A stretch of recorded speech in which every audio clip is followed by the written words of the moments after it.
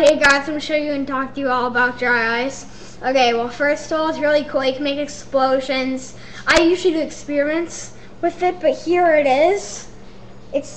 You have to keep moving it with your hand.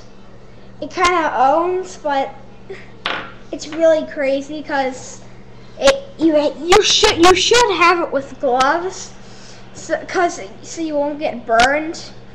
Like, I'll put it on my shirt right now. It dries negative 200 degrees, so it's really cool. And here it is right now. I'll try and hold up my hand. Okay, you shouldn't do that, but this is really cool. So, yeah, dry ice can make explosions. Here's really cool. When you can put it in water and then put soap in it, and it makes a giant bubble. That's crazy. Like, I'll try and hold it in my hand again. It's really insane, but yep, that's all about dry ice. I'll talk to you more about explosions.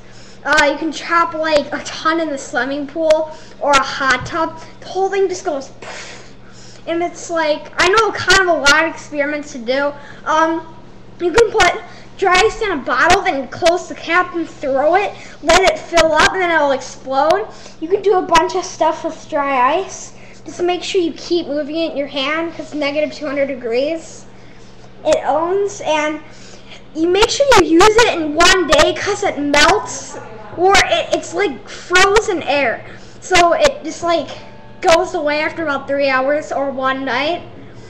And you can put it in like plastic wrap if you want it to last about a day. So yeah, dry ice is really cool. You can do a lot of experiments with it. You can look more up, but this is all I can tell you for now. Thanks.